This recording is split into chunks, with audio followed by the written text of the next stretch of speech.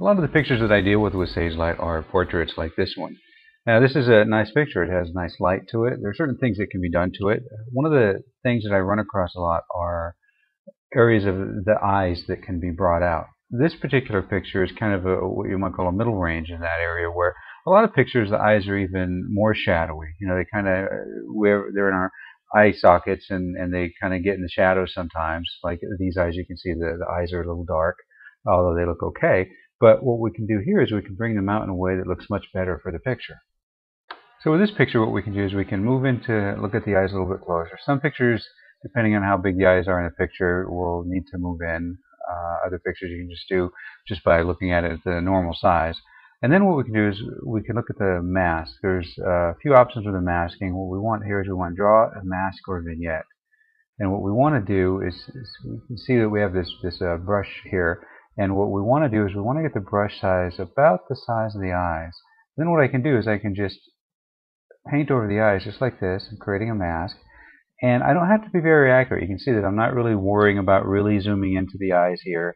I'm not really worried about getting the exact outline of the eyes. I'm just doing a really broad stroke. And that's one of the things that makes this really nice and easy to do.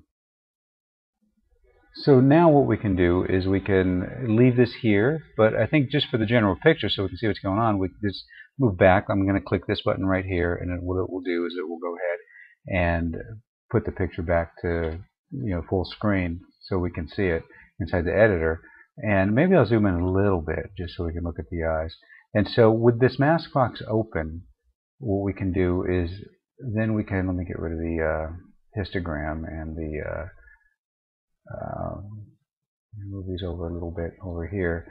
And so what we can do is then we can use the brightness control in addition to some of these other controls. It depends on really how you want to bring out the eyes. Like here, I brought them out and they look pretty natural. Or what I can do is I can really bring out the highlight brush and then, the highlight slider, and then make them a little more contrasty. So it really depends on what you want to do with the picture. Like that looks really nice, and a lot of contrast to the eyes.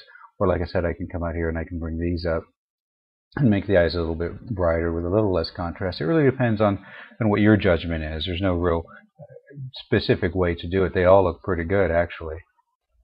So let me go ahead and go back to the main view here where I can look at the entire picture. And then what I can do is I can continue to go ahead and play with these controls. And a lot of times I use the term play with these controls because that's really what I'm doing. There's no real intention as much as I'm just moving the controls to see what I want. Once you get used to the controls, you realize that when you use these bottom controls, you tend to get more contrast, and then things get brighter when you use these bottom two controls.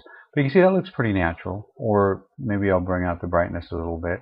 One of the things I've noticed in a lot of pictures, for every picture that I use as an example, I can look at hundreds of samples because you want to get one that represents what you're doing, and you want to make sure that it's something that you can change easily and that sort of thing. And when I looked for pictures for this tutorial, what I saw a lot of was I saw that a lot of people were really bringing out the eyes more, and I really didn't even think about that, but it is kind of a nice look. So what I can do, for example, is I can really bring out the eyes here, and if you bring them out too much, of course, that just doesn't look right. But what you can do is you can say, okay, when you bring them out in kind of a natural way like that, that looks good, but if you go just a little bit, it can really focus in on the eyes. And like I said, it's really kind of a personal choice. And you can see that as I move the feather along, let me zoom in a little bit. As I move the feather, I'm really changing things. And this is where, perhaps that if you want to edit the mask, you can subtract just a little bit, if you're really going to go for it. And then that way, as I move the feather now, it's really going to adjust the eyes less. And like I said, that's why you don't really need to worry about being completely accurate with your brushstrokes, because these controls really help you out there. So that's basically the whole tutorial. I'm going to do a couple more things just to continue on the idea of dealing with portraits, some of the other things that Sagelight can do. But if we look at the before and after on this picture, for example, you can see that the eyes really were kind of in the shadows. So like I said, that's basically the tutorial. So now what I want to do is I want to press apply to apply that, and then what I can do is I can just dismiss this mask here. And then what I'll do is I'll get rid of the histogram in this info window. And this is a good place to show another one of Sagelight's tools. In the toolbar, there's this little lion, and what it is the dodge and burn control. And if you're familiar with the dodge and burn control, especially if you're familiar with it in Adobe or other packages, there's usually a brighten and a darken. What I added with Sagelight was a highlight tool, and it's really good for things like this. It's a very powerful tool, so you want to go very lightly. What happens with dodging and burning is that you can often it kind of creeps up slowly on you, and so sometimes you don't really see what's happening as you're doing it, and so you want to do a little bit in the back and then do the before and after and see what you're doing. So what I can do with the highlight tool is I can just go over the face just a little bit. And just run over it a little bit, and you can see very quickly what I've done is I've just added highlights. And with the highlight tool, you always want to use the undo brush. What you want to do is you want to press accept. It's always going to hit some areas more than you want. Since we just did these eyes, I'm going to put them back to where they were, even though I could have kept them. But one of the things that it did, too, is that you can see that it really kind of blew out this area with the flower. In this particular case, I like it because it puts more focus on her face. And so as you can see, that very quickly I've been able to really bring up the highlights in her face. And what I did with the eyes is really starting to work out now. So another thing I can do with this picture, since it's a portrait, is I can smooth it a little bit. You can see it's a little grainy in there. That's probably because of the original JPEG compression. But you can see in here, there's little things going on. I think it actually looks pretty natural. But what I can do, just to show that you can do it, is I can go ahead and I can do the skin smoother, because it really does work out well on a lot of photographs. This particular picture is a very smooth skin already. She's probably wearing makeup. You can actually see a little bit of the makeup there.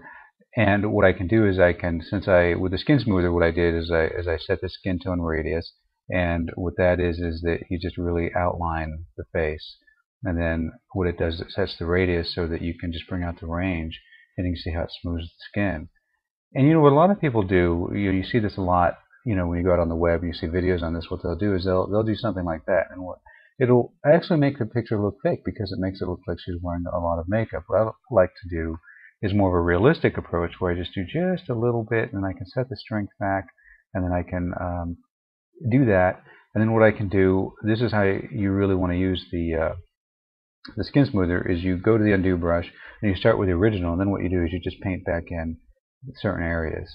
Or alternatively, what you do is you start with the whole picture, and then you just undo areas that have definition, like these eyelashes, the mouth and nostril area, and sometimes the hair. Sometimes leaving the hair a little soft works too. But then what it does is it really completes the picture. It makes it more realistic because you're leaving sharpened things that need to be sharp, and then you're just softening the skin. And what that does is that can look pretty good. And so you can see just the before and after here. Just get rid of some of those blemishes. It still looks pretty natural. And on other pictures, you can do a lot more work. This one didn't really need a lot of work. Another thing that we can do with this picture is we can bring up the shadows a little bit. There are a lot of ways to do that in Sagelight. One of the ways that we can do this is with the power box. This is a new thing in version 4. And we can go to the darken area. If you see this video later on, it may be called the superfill area, because I'm splitting this darken area out into 2 different layers. Because if you use the darken, usually it means you can darken things. That really was the main purpose. But it turns out that going the opposite direction can really brighten things too. And so just click the lows here, which is the shadows. And what we can do is we can bring out the shadows, and we can use a softer brush or a smaller brush. And we can select the range so that we can just really hit these shadows right here. And you can see that looks very nice. And whether we want to use softer or not just depends on what the picture looks like. And we can feather it just a little bit just to get this area in here. And so you can see that it really does help bring out the hair, these in the shadow here.